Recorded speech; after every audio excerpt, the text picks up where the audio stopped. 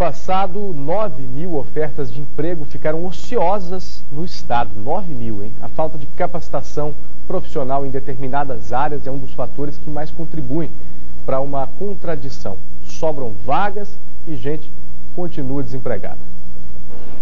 Fabiano procura emprego nas áreas de administração e informática. Os vários cursos e experiências que tem no currículo já são consideradas pelo mercado insuficientes.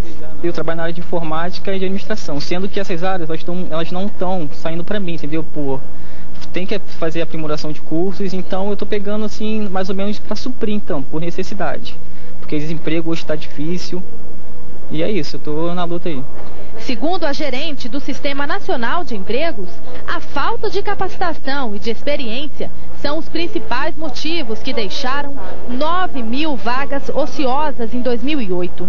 Existiram 24.300 oportunidades de trabalho, mas apenas 15.000 pessoas foram contratadas. Hoje nós recebemos grandes demandas de atacadistas, como todos nós sabemos, né? São empresas de grande porte que estão chegando em Palmas e aí nós não temos essa qualificação desse profissional diante do perfil que eles pedem. Apesar da alta quantidade de vagas de empregos que o Cine não consegue preencher, uma pesquisa da Universidade Federal do Tocantins revelou que o número de pessoas desempregadas cresceu 14% nos últimos anos no Tocantins.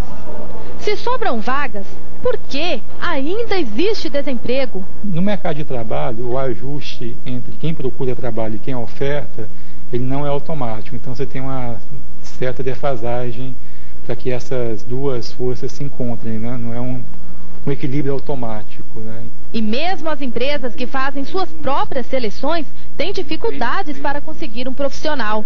Então, da última seleção que nós tivemos, de 48 candidatos, apenas 7 conseguiram passar. Além dos palmenses que procuram trabalho, Palmas recebe muitas pessoas que vêm atraídas pela oferta.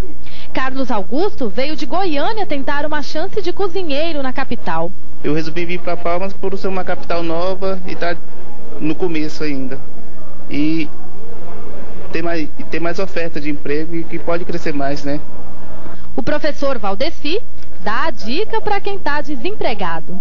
Ele tem que desenvolver habilidades específicas, fazer cursos permanentes, mas cursos que sejam interessantes, né?